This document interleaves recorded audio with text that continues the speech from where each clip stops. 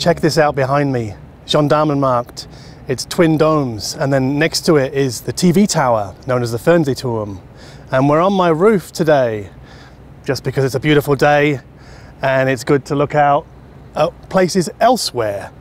And what we're going to be talking about today is gear that you can take elsewhere. I took these and these to Budapest a few weekends ago. And I also use them both when I go out cycling on my bike around the Tiergarten, which is over there. So today's video is about being out and about with better sound. But yeah, it's beautiful, right? So we can't film on the roof because of security reasons. I live behind a bank next to Friedrichstrasse here. So this is obviously a very busy road. So today you're going to hear background sounds, people, you're going to hear a lot of Feuerwagen, is that what they're called, Olaf? Feuerwehrautos. Feuerwehrautos, so basically a lot of fire engines coming along here. So if you hear a lot of sirens, well, we're going to work through it. Anyway, so it's a lovely sunny day. We're coming into autumn, and for the entirety of this summer, I have been cycling around Tempelhofer Feld, which is that way in Berlin, and the Tiergarten, which is like, it's a bit like New York's Central Park for Berlin. Normally, I listen to wired headphones like this when I'm cycling. Sometimes I use a different pair that have inline microphones, so I can talk to Jana while I'm doing exercise. I can talk to her about video edits and things like that. But this summer, I decided, why not try some true wireless IEMs? Now, the most obvious choice to start with is these Apple Airpods. Now, I guess many of you will know that they come in a carry case, but the carry case is also a recharger. So you take them out, you use them, and when they die, you put them back in the case, and then the case recharges them. And it'll probably do that about 3 times. So in total, you get about 20, 24 hours usage out of these, taking them in and out.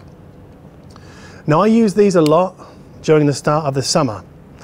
And I gotta say, for music, they're terrible. I'm sorry to say, these are terrible for music, but for podcasts, they're great because they just sit in the ear, in the outer ear here.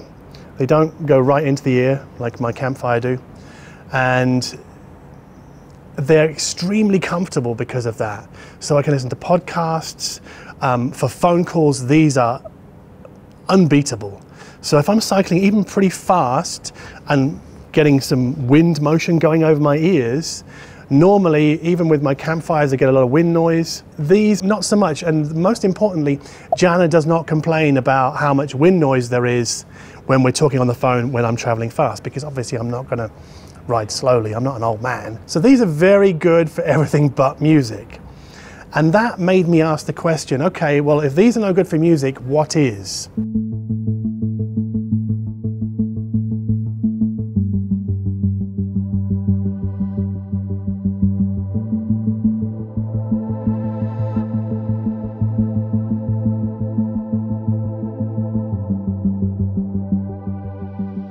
Now, there are a ton of true wireless IEMs on the market. There are many YouTube channels covering those. So I thought, why not go for something that is very technologically advanced and something that looks really awesome? So the first company that I spoke to, and I have to give a shout out to my web developer Rene for this, because he really raved about these and said, you should try the Master Dynamic MW07. He said these are fantastic true wireless IEMs. Now, I know Master Dynamic, so I emailed them and said, can you send me a pair? They said yes. And like within 3 days, I had a pair at my door. So yeah, the box looks like this. But taking them out of the box, we get this sort of carry pouch, which is, okay, and you'll see why in a moment, because they come in this amazing carry case. This is stainless steel. I love this. Look at this. It's so nice. This used to snap a bit tighter actually when I first had them. But again, it's the same principle. The carry case recharges the IEMs inside. I don't think these run for as long as the Apple Airpods. You get about 3.5 hours from each earpiece before you have to put them back in here. And then obviously the case recharges them. So in total, I think we get about 14 hours. So these don't run for a long time, but they're just, it's such a wonderful, nicely designed product. Looks great. I'll talk more about those in a moment, but here's the thing.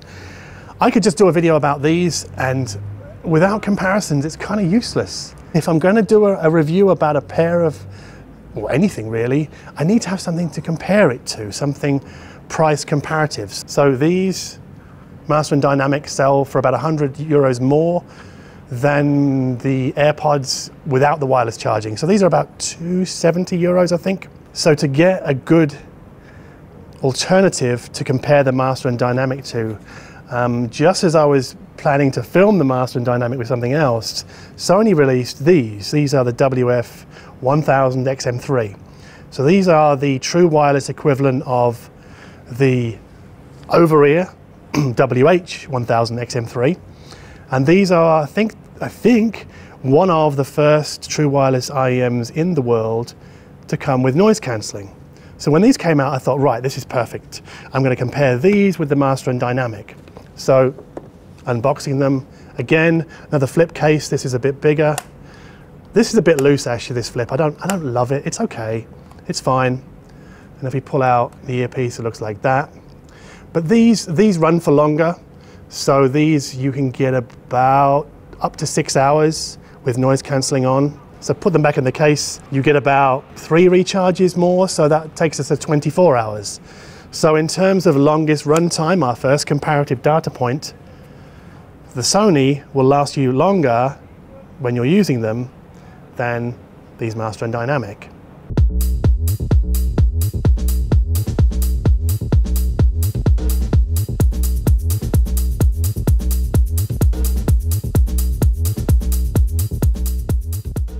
Now, of course, we're here in my apartment building here. We're one down from the roof. I didn't just sit and listen to these here all summer. As you know, I was out cycling, but I also took them to Budapest for the weekend. I also took them to Copenhagen 2 weekends ago, used them there, then went across to Malmo, used them there.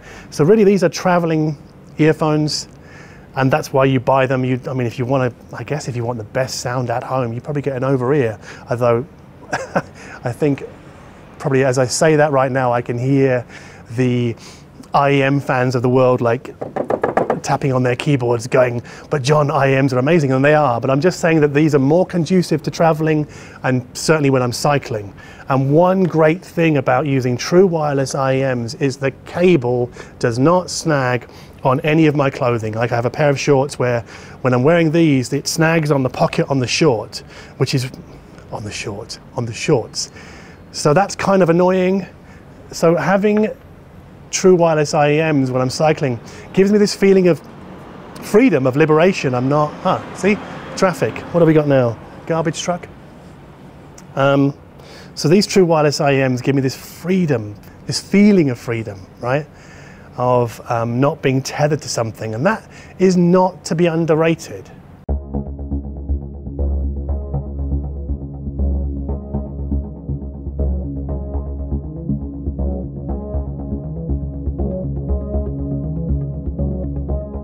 So both of these true wireless IEMs, the Sony and the Master and Dynamic, they both use USB-C charging ports, which is cool. But there is a fundamental difference beyond aesthetics with these two cases, and that is if we look at the table here, you can see that, or maybe you can see it, there's a magnet that pulls in this that keeps this IEM in place. So if I turn it upside down, they don't fall out. However, with the Master and Dynamic, no magnet, turn them upside down, and they fall out. It's just a useful thing to know, in case that's important to you. It's not important to me, but for some people it is, because it's not all about me,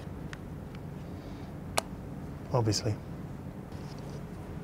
So, if we put a Sony into the ear, like this,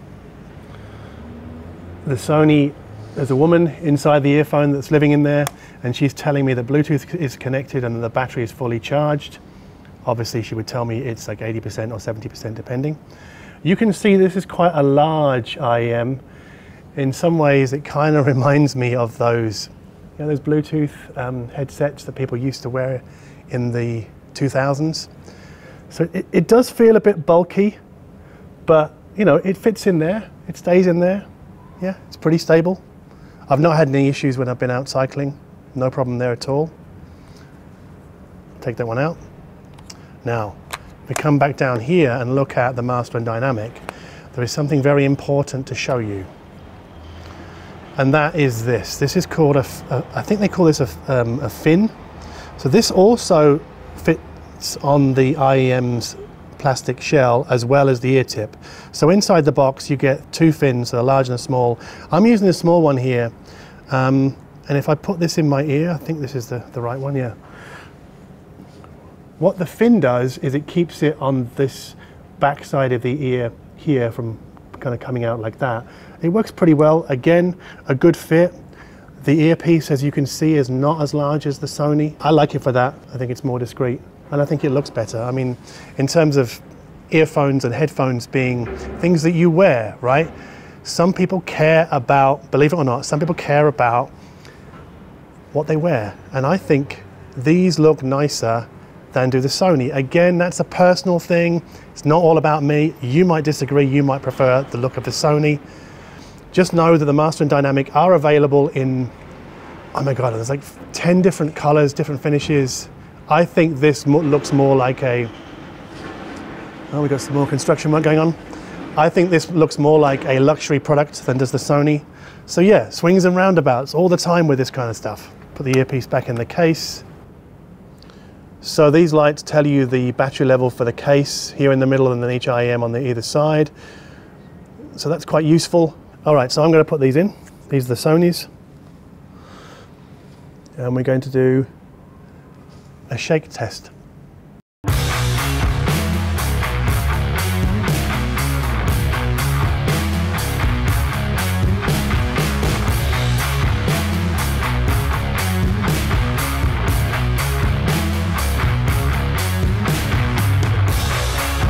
They didn't fall out. It's quite amazing, really.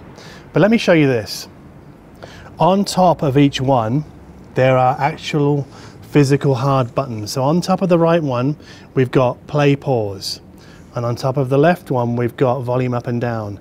And I think that's really, really useful because if I reach for the Sony, there are no physical buttons on the Sony. So yes, they tell me the battery level, and the Master Dynamic don't talk to me at all. There's no information coming from inside the earphone. These, you can tap to play, pause, but there's no physical buttons.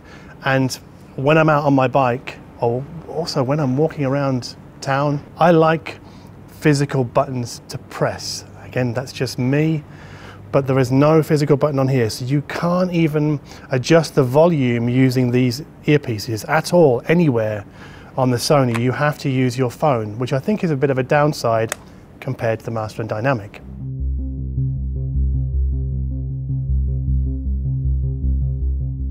Now, one feature common to both of these earphones is that if you pull one earpiece out of your ear, music will automatically pause on your phone. And then if you put it back in again, music resumes. But we can turn this feature off inside the app that comes with the Sony. So we just click on this, and that stops the pause when we take an earpiece out.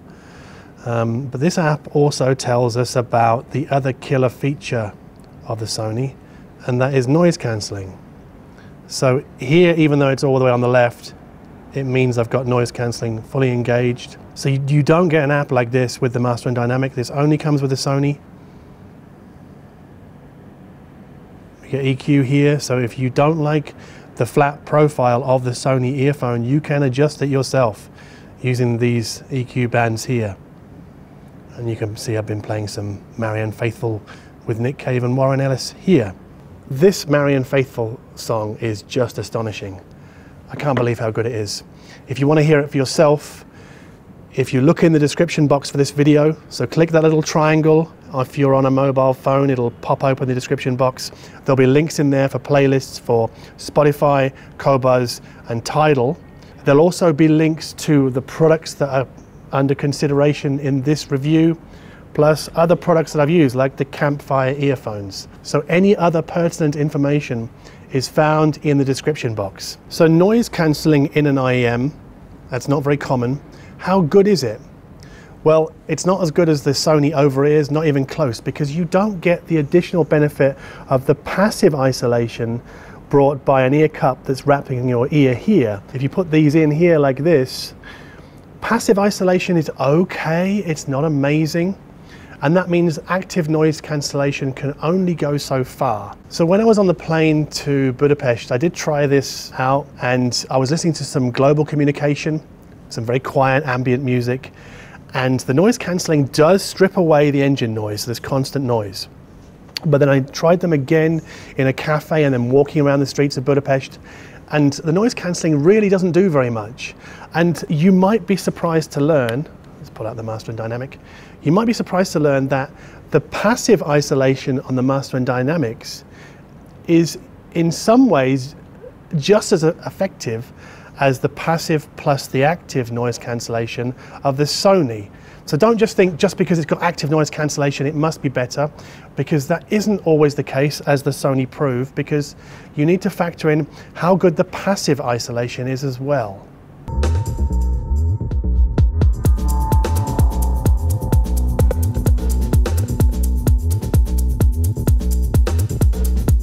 So what about phone calls? Because this is a very important feature for many people. They want to use their true wireless IEMs for phone calls. Now, I think the Sony and the Master Dynamic are both great for phone calls, just as good as the Apple Airpods, until I get on my bike and start moving and generating wind past my ears.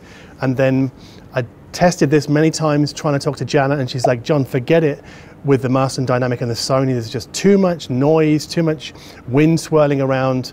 So that tells us the Apple Airpods do a much better job of cancelling wind noise.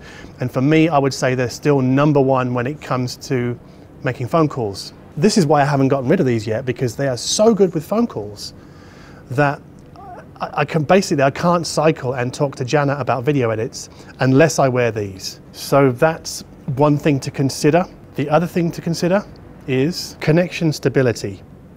Now, the Sony are rock solid, I have no problems with those, but just sometimes the Master Dynamic drop their Bluetooth connection to the phone, especially when the battery is getting a bit low, or if I'm moving really quickly on my bike, sometimes the pairing, I don't know why, isn't always rock solid. I mean, it's like 1 in 10 times I have an issue where the phone will drop the connection to the earpiece. It's not a deal breaker, not by a long stretch, but it's just something to keep in mind. So let's talk about codecs. The Sony only does AAC, so whether you're using an Android phone or an iPhone, you'll get the same performance from this earpiece. Master Dynamic does aptX HD, so that means that some Android users will get better sound quality than others and better sound quality than iPhone users. I've tried this with my iPhone. I think it sounds better with aptX from my LG V40. That doesn't mean that the Master Dynamic is therefore instantly a better earphone than the Sony though. Just because there is aptX HD doesn't, like noise cancellation, like active noise cancellation, it doesn't guarantee us something. So don't buy an earphone like this just because it does aptX HD. Just as I wouldn't suggest you buy the Sony because it does active noise cancellation. We have to listen to these as a complete package. So active noise cancellation with AAC, no active noise cancellation but with aptX HD.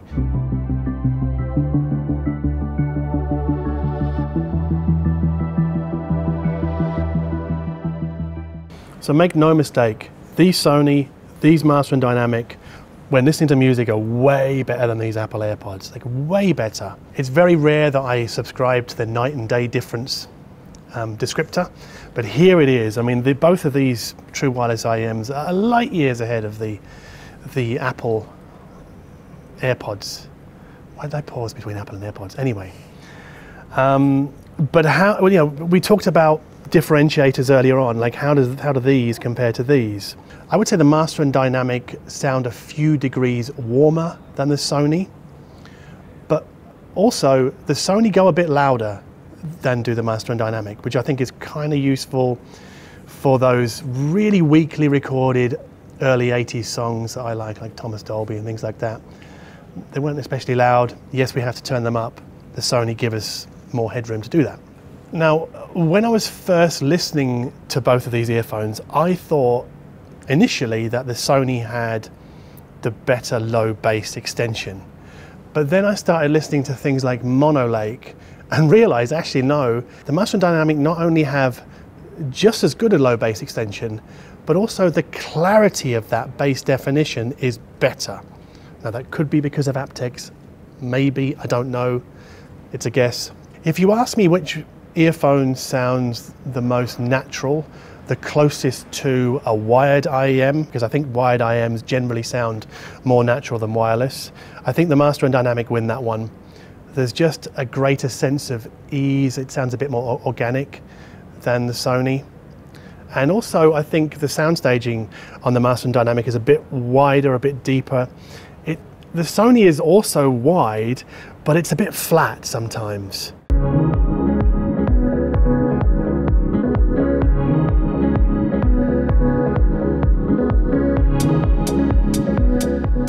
So what's best? Which one of these is best, John? Well, there's no answer to that, as there often is with these comparisons. The answer is it depends. If you want noise cancelling, if you travel a lot on planes, definitely go for the Sony. If you want a more natural presentation of music, I would go for the Master and Dynamic. Also, the Master and Dynamic is more of a luxury product. So if you're one of those gentlemen who dresses nicely, I'm wearing a hoodie today, so that's not me today, you would probably go for the Master and Dynamic. It feels much more like a gentleman's product, if there's such a thing as that. Whereas the Sony is more sort of an everyday consumer level product. It's very good, it's technologically very advanced, it has the app, which is a big bonus for some people. So you have to decide which of those qualities are of a priority to you and make your decision accordingly. And if you think that ending is a bit of a cop-out, just a reminder that my job isn't to tell you what I think is best. My job is to call out the differences between two products, to make comparisons. Then you can make the decision accordingly, maybe. But don't just watch my videos, watch other people's videos, go and read some stuff, get a spread of information, because only then can you have a better idea of what it is you should audition. I know with wireless IEMs, it's very hard to audition them before buying them. I would recommend buying them from a place that you can return them if they're really not for you. So Amazon is the way to go there. We have this great thing in Germany. Is this right, Olaf? Like if you buy anything online, you can return it within 14 days, no questions asked. You don't even have to say why. And that is enshrined in law. Now that creates a problem for some retailers because some people abuse the system. They'll go and buy clothing, wear it for the weekend, then send it back, which is really not cool. So I'm not advocating that. I'm just saying that if you buy from Amazon, there's less of a risk involved. But of course, like Amazon, you see, I kind of, ethically, I'm not fully into Amazon, but the convenience factor and the return policy is something that other hi-fi audio retailers just cannot match.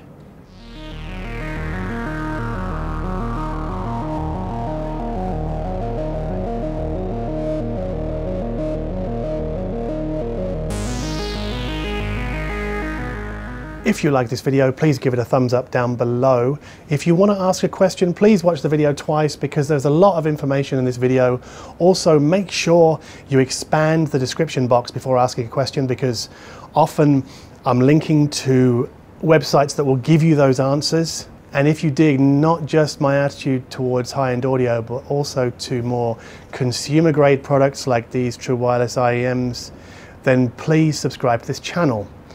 And as always, as I always say, and I mean it, thank you so much for watching.